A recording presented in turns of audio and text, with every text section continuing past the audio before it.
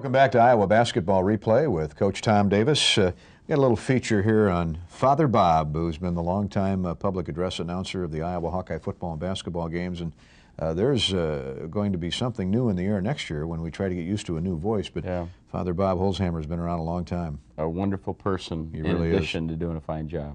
Let's take a look at this feature. Here come the Hawkeyes! I've been a Hawk fan since 1936. I saw all of the home games of the old Iron Men. And of course, I'm a graduate of the university. I was here from 1946 to 1949. And then we came back to Iowa City in 1962, and we've been here ever since. Hello, everyone. Welcome to Carver Hawkeye Arena and Big Ten basketball between the Boilermakers from Purdue University and our own University of Iowa Hawkeyes.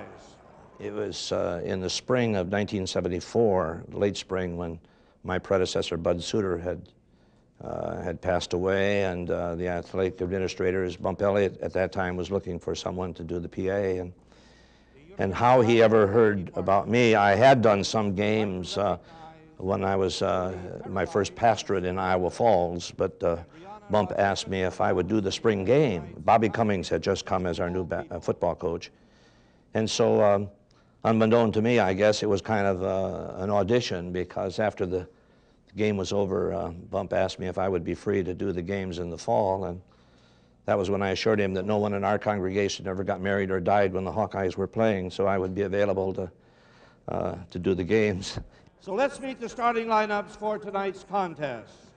At one guard for Iowa, a 5'11" freshman from Mason City, number 20, Dean Oliver. Well, I have a lot of fond memories.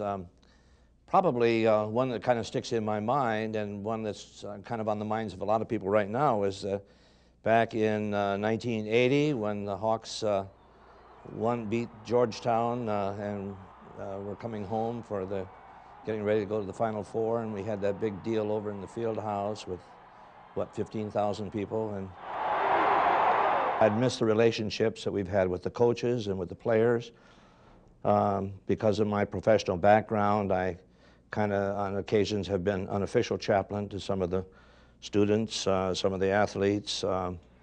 I've officiated at marriages of some of them, and now I'm even baptizing their children, so that tells you kind of how long we've been around.